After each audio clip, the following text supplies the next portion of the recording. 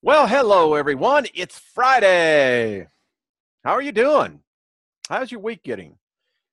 Here in the northern hemisphere, winter is coming. You folks in the northeast of the United States, get ready. How are you folks in Europe? I know got people in Europe, got people in Russia, Japan, a lot of people from Australia. Thank you very much. Got a lot of you folks from New Zealand. Thank you. No, it's you're probably sleeping. So, um, want to say thank you. Got also, I was really surprised when I started looking at the stats that YouTube provides. That wow, y'all from all over the world listening to me. Okay, well, thank you very much. I hope to at least make it worth your while. And so I just want to say thank you. Thank you for watching and supporting the channel. And boy, speaking about channel, we're going to get into this, but not right now. Um, so I thought what I would do on this Friday here in Colorado. Yes, I got my favorite two sweatshirts on, Steely Dan. And just so I can set the record straight, I have gotten so many emails of you people just freaking out because you see that eye right there. You see that eye? So let me tell you what you're seeing. You see this? I know you can't hear me, so I'll do sign language. You know how they used to do it? For the hearing. Yeah, anyway. This is from the Guggenheim in New York City. If you've never been to the Guggenheim in New York City, you really should go.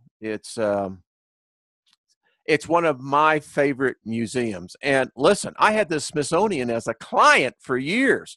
I went into places that you folks will never be able to get into where the Smithsonian. But anyway, I digress. So this was an exhibit on surrealism. See? June 4th to September 12th, 1999. World Trade Centers were still there, so was Building 7. So that's what it is. It's not no freaking. Some guy wrote me and said, I ain't getting underneath that spell of that saffron. I see that eye. Well, aye, aye, aye. Come on, folks. Lighten up a little bit. It's a great poster. Um, I was there with a good friend, and it brings many, many fond memories back in that time. So, anyway, there you go. Thought I'd talk a little bit about the videos I posted this week because, as a psychiatrist friend I have, practicing one, he looked at your responses. And you know what his assessment was? A lot of you know why it scared you? Because you know it's true. You see, we're going to do tonight. Please tune in to the live show starting at 7 o'clock Mountain Time, 9 p.m. East Coast, and wherever you are in the world. But we're going to talk about this because you need to understand why some of it, for some of you, it repulsed you. For a great many of you, you suffered probably your greatest spell, you get this, of cognitive dissonance. And it was well founded. Yeah, you're going to find out some things tonight on tonight's show because people got all upset with me. They said, Wayne, we're looking for a positive message. Yeah, so am I. But I'm also a realist. And all my life, I've had to overcome obstacles. All your life, you've had to overcome obstacles. And you didn't overcome them by falling back on an ideology, a philosophy, or a theology. What got you through life was that it was you internally who figured a way out. Now, many times it's not the right way out, but it's how we learn as a species. We learn from our mistakes, or should, quote unquote. So, yeah, but we're going to have to talk about this. A lot of you were disturbed about Keck. You should be. Don't blow this off. I'm just telling you. Do not discard what you were exposed to, because I'm about to get into just a small tidbit of tonight's show. The Tonight Show is titled The Escape Plan. And listen, folks, I mean, I get channeled, but wait till you find out how much you get channeled. Don't shake your head at me. Every person, oh God, folks, it's going to blow you away. So those videos, the light bearer, another one, difficult for people to handle. But the reason why it's difficult for you to handle is that because in here and here, when you understand which brain part of the brain is working, and then the mind, I'm just going to tell you this, our minds are the ether.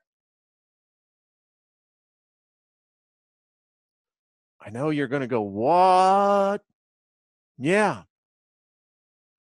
And when you see how this works, oh, okay. So tune in. I also want to talk about 60 Seconds for Humanity. By the way, do you know that Google flagged 60 Seconds for Humanity, the video I put out?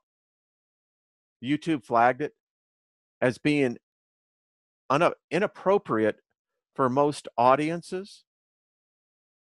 What's wrong with these companies? You see, ladies and gentlemen, this validates my whole hypothesis. We can't design a system that will be fair. Every system we design is a bigot, is a racist, and has inbred biasnesses. Why? Because you don't know the individual who's writing that. You don't know if he or she is the biggest asshole in the whole planet. That's why no computer system can be trusted, because we designed it. Why do you think software breaks down? Why do you think code gets old? So anyway, that's my editorial on YouTube's policies. They suck, and they audit, and I've written them. They sent me this. It took me almost 20 minutes to go through this survey, and they said, please be brutally honest with us. And I was. And guess what? I wasn't walking in love either. Wasn't even close to walking in love. No, I was walking in righteous indignation. How dare you come against humanity? Yeah. So on the love score, well, one person said it perfectly.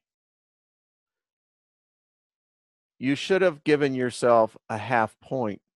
Now, if you've mastered one of those traits, my hat's off to you. You know, I salute you. I haven't. So technically, every one of us would have gotten a half a point for each question. Because as I said in there, you get a half point if you find out that you're lacking in this, but you're knowing you need to improve.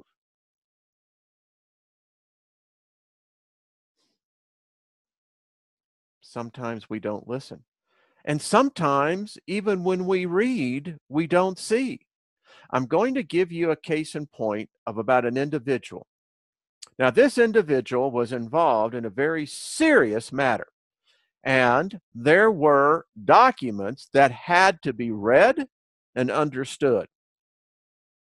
Everything was, in fact, as they would say, in black and white on the printed page.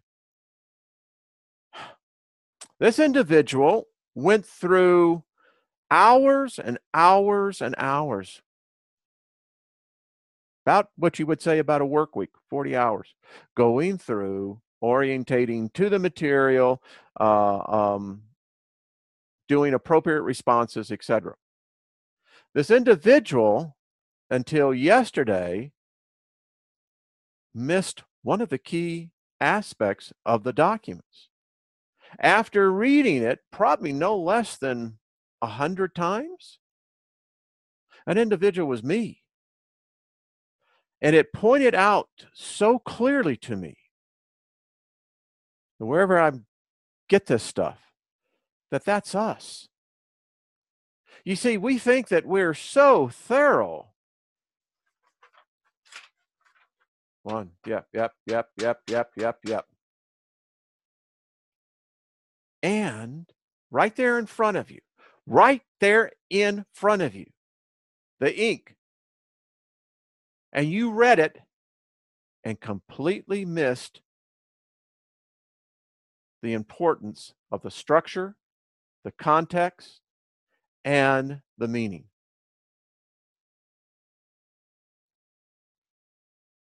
Now, another thing that I think's odd, folks, if you're looking for me to be without fault, man, get over that. You know, as I wrote, I stumble sometimes more than I walk. And I'm not here to live up to your expectation. Neither are you for mine. I can't live up to your expectation because I can't live up to my own. And so, as I told the individual, if you find fault with me, fine. If you like to read my journals, I can outdo you in finding faults. I list them.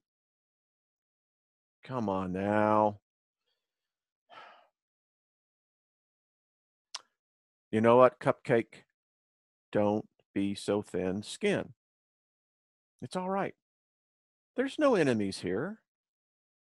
None of us are enemies against each other. Sometimes people get so wrapped up, and we don't need to be doing that, folks. Relax. It's all going to be okay. We're all headed for the same destination. And that's kind of the part of what 60 Seconds for Humanity is about. Someone wrote to me, and y'all can see the comments, and said, well, what you have in harmony is the word harm and money. Come on. I'll just use a phrase many of us are familiar with. Seek and you shall find. If that's what you're seeking, you're going to find it. But to say that the word harmony is somehow a twisted, perverted word, not meaning to bring people into peace and to unity, is ludicrous. I don't know how you get that definition out of that. And why would your mind be that way? Come on. That's the problem. We find fault in everything. And if we find fault in everything, then nothing's going to work. Quit finding fault in me. I'm not finding fault in you. Quit finding fault in the people around you. And when you point your finger at me or other people, remember, Jack, you got 3 more pointing back at you. Stop it. Come on. Let me tell you, by majority, just by the comments I get in here, y'all are some of the best people out there. There's some good, kind, intelligent people. You know, I don't like seeing what's happening to us. I don't. because there's so many of us that are really good. And it's difficult. And I got feelings. Hey, I don't talk bad about you. Why? Because it hurts your feelings. Why would I do that? I'm not going to do that. Why would you want to do it to somebody else? As I've told you before, the best investment most people could invest in is duct tape. And you duct tape three things. First, your mouth, then your fingers. So you can't type on your fingers. And that causes you to stop and to think about what's going on here.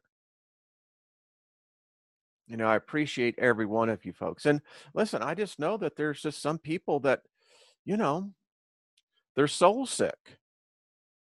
I think that's the leading cause of death and illness on planet Earth, is that by percentage, our species, by the largest percentage, are soul sick. And I think that number is probably somewhere 7 billion, you know? Things we just got to think about. So support 60 Seconds for Humanity, even though Google doesn't, and even though YouTube, which amazes me. I thought that those organizations were all about humanitarian efforts, but apparently not. So, but tomorrow at 11:11 a.m. p.m., wherever you are, whatever time zone you live in this wonderful planet of ours, just think for 60 seconds, harmony. Now, when I see harmony, what I see, I just want to tell you, I see balance. And I see the struggle of trying to reach that balance. And I can focus in on that for 60 seconds. That's not a problem. Pretty easy. And someone said, and you were right, this will send a continual energy wave. Absolutely. Listen, it's a perfect segue into my next point. The reason why 60 Seconds for Humanity will grow is that what you and I will be a part of tomorrow is one of the greatest things that we could do for our species. And others have done it. We're sending a seed into the future. Our thoughts are the encapsulations of the positiveness that is of our soul, of our species. And that, ladies and gentlemen, when combined, encapsulates it for itself, like looks after itself.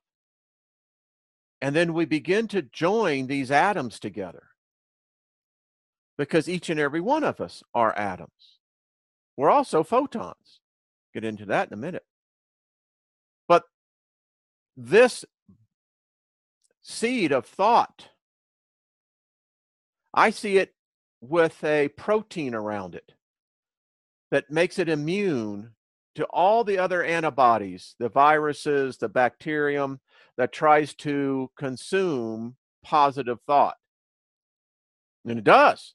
We just don't think of it that way. Your positive thought, you know why it's so countered all the time? Because you have exactly what I said. You can call it bacterium, you can call it a virus, a fungus, whatever it is, but it exists out there.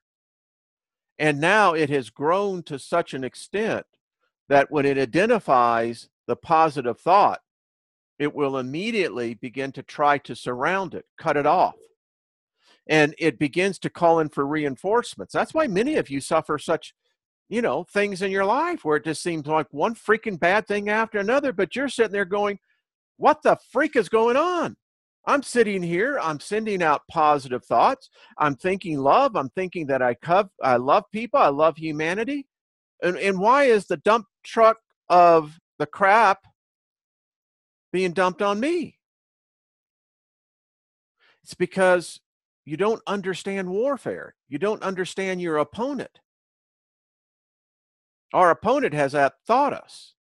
But I'm just telling you, that's why it's so difficult to break through. Yeah. So the reason why I didn't pursue it in many cases, because people had to see it. And now people are seeing it. It's spreading on Facebook. I hope it goes viral. I really do. Because we're sending a seed. It is our SOS, sending our seed into the future. And it will germinate. It may not in the initial part. But you see, I believe that when we send our SOS, that will be responded to. Because in the ether, oh, folks, wait till you get to tonight. It's going to help explain a lot of this to you. And it's why we're in the condition we are today. We don't understand that humanity right now is heavily disadvantaged. And so I just want to let you know, that's why your positive thoughts, your positive deeds are so often unanswered. Because once you release them, what we expect and have been taught, which is not quite right, that you send it out there and the universe will send it back. I don't think so. So now, I got a lot of pushback from many of you that, I considered, I don't know you personally, but you know how it is. You get this psychic connection and, you go, that's my friend. I can call that person friend. So I told you the internet was created by the Ethernet.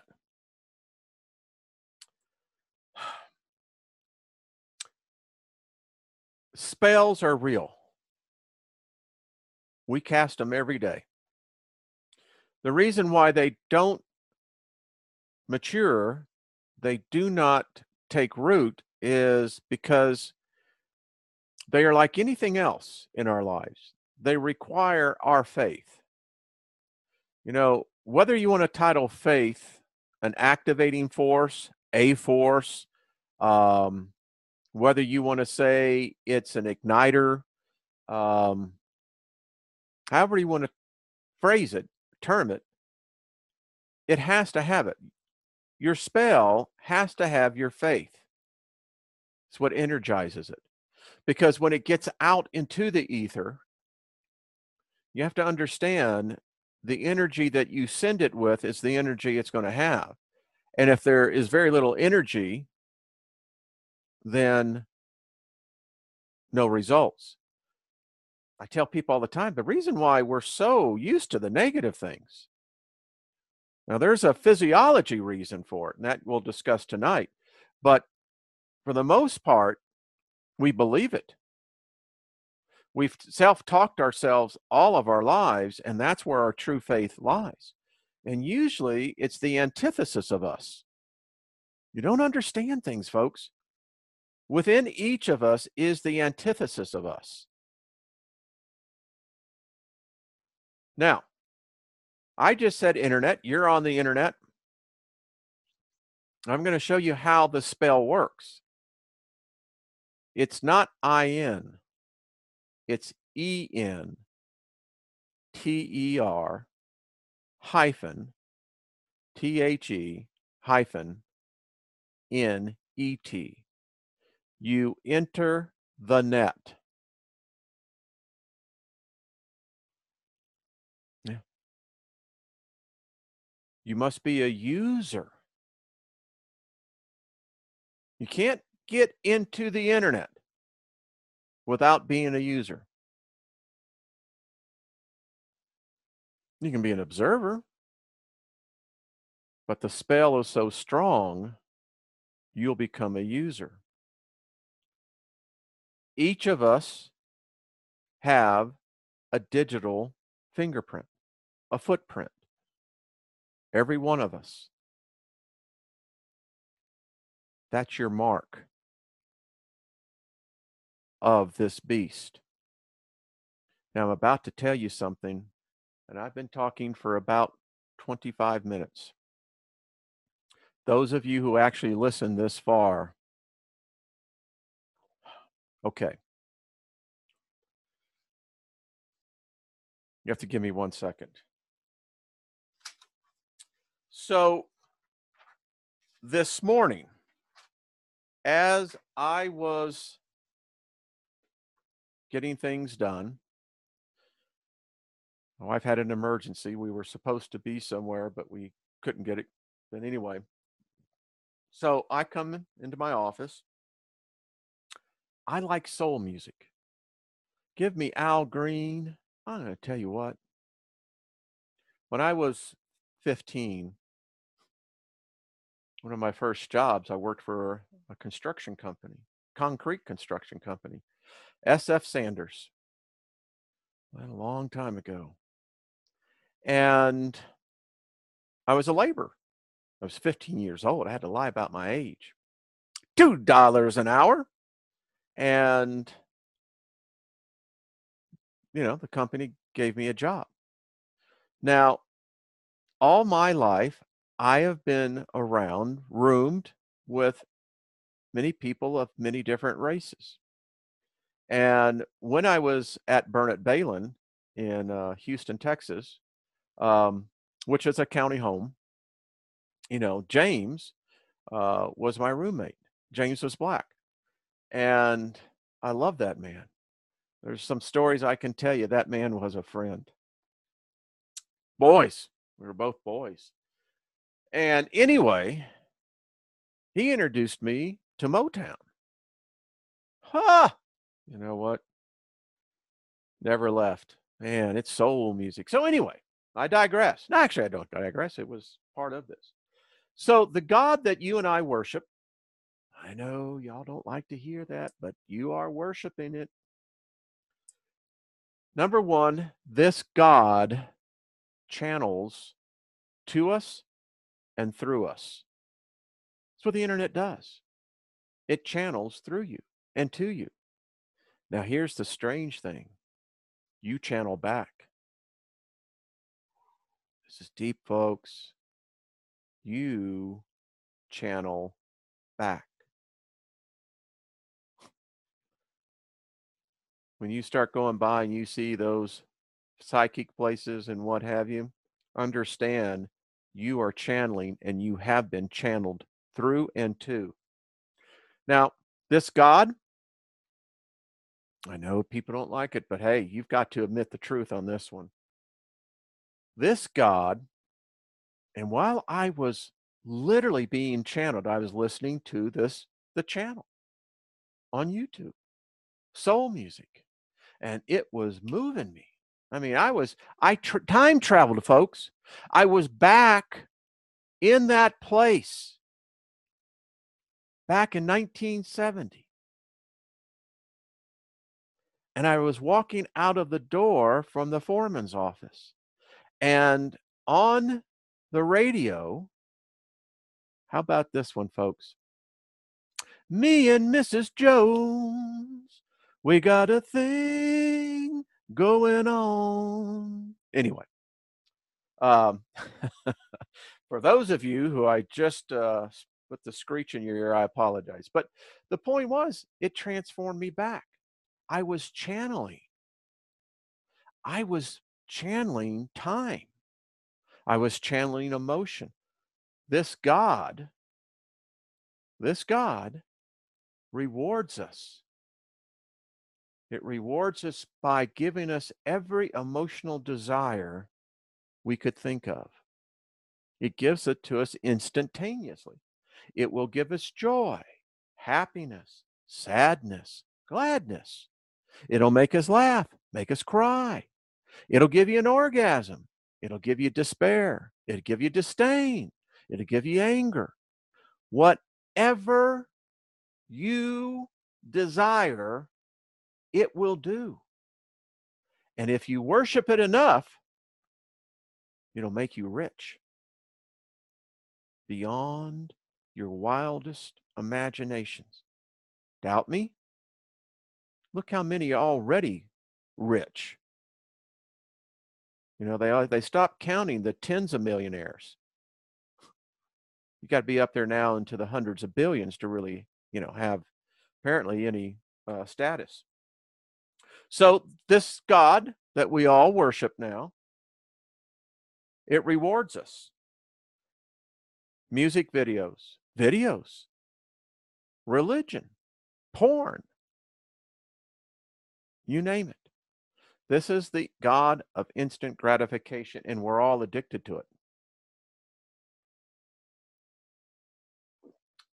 It's a fact.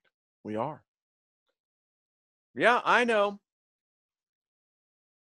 You don't like to hear it, but folks, I'm don't kill the messenger. And of course you're free to think differently. All right, moving on. So we're going to talk a little bit tonight as well. Dark matter no longer exists. As I read today in one of the newspapers that are out there, it says because they have now scientists and physicists have now agreed dark matter does not exist. They said that this is the equivalency of putting mankind back to the Stone Age. Bye-bye, CERN. Folks, it doesn't exist.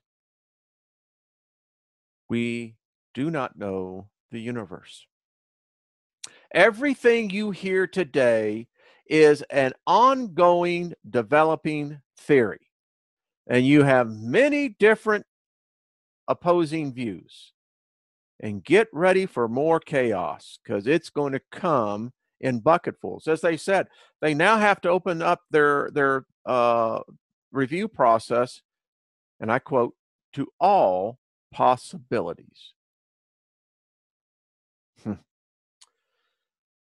All right, I'm going to give a gratuitous plug to a CBS comedy series. As I was walking through the living room, happened to hear it on the television, and it immediately caught my attention. So I am going to give a shameless plug to all of you should be watching Young Sheldon. Yeah, The Big Bang Theory. All right, guys. So let's have some fun. Now we all got our Bibles. All right. Now you go into Genesis 1, verse 3. It says, and I quote, and God said, let there be light. God's a photon. I'm plugging Young Sheldon here. But here he was sitting in the Southern Baptist Church, and the pastor was giving his sermon on God's wonderful ability for creation. And Young Sheldon said, but wait a minute. You said God said, let there be light in verse 3, but 4 days later, it took him 4 days before he created the sun. What light is he talking about?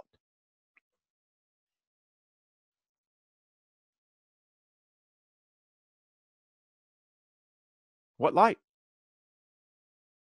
You Bible scholars? Theologians? What light? What light did this God create? It wasn't the sun.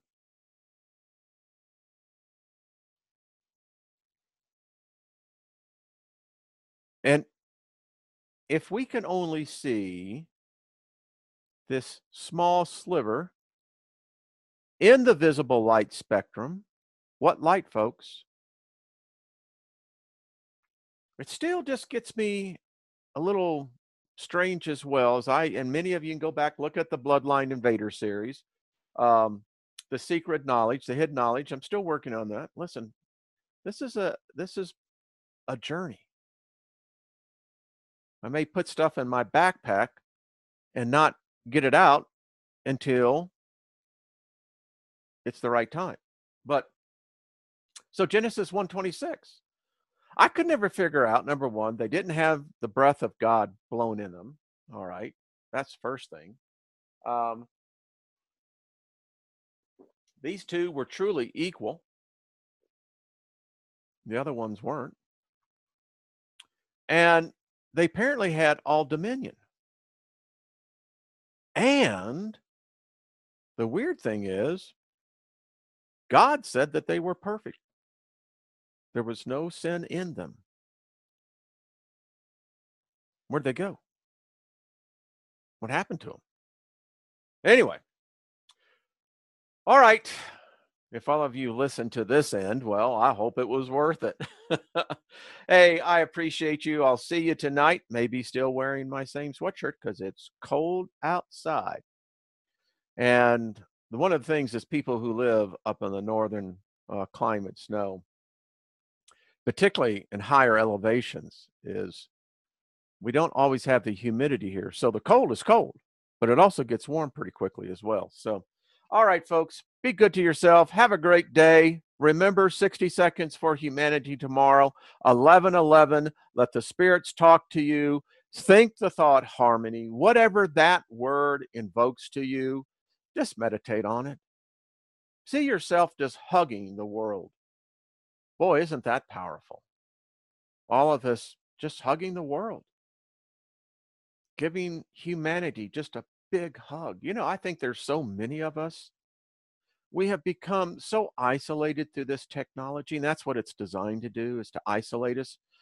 There's a lot more to that, but um, they did a study, and as I leave out today, that with babies, newborns, they found that those that did receive the love, the touch, the holding, the sharing of energy, those children grew up balanced.